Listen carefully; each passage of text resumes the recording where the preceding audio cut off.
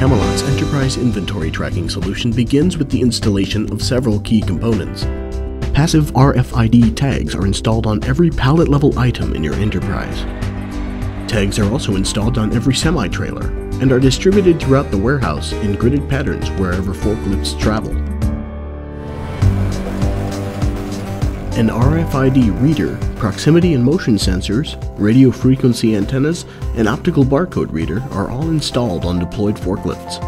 A rugged onboard PC to assist the operator is also installed. As an asset is picked up by the forklift, it is detected by the proximity sensor, beginning an event. The RF antennas read to see which tag is present to identify the asset. Motion sensors detect the forklift movement, and antennas read the passive RF tags nearby to pinpoint its location. The barcode reader identifies the shelf the asset is placed on, and the event ends when the asset is no longer detected on the forklift's forks.